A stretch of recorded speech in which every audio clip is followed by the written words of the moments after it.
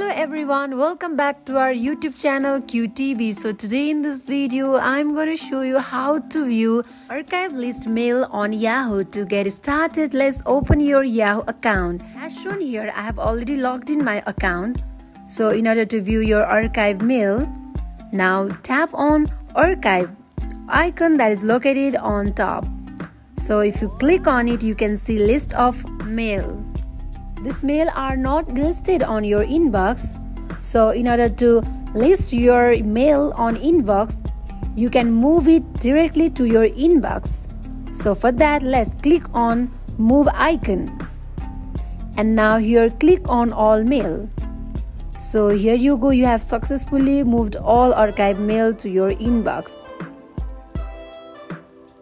So now if you go to your all mail, then you can see all the mails that were listed on archive before. So this is how you can view list of archive mail on Yahoo.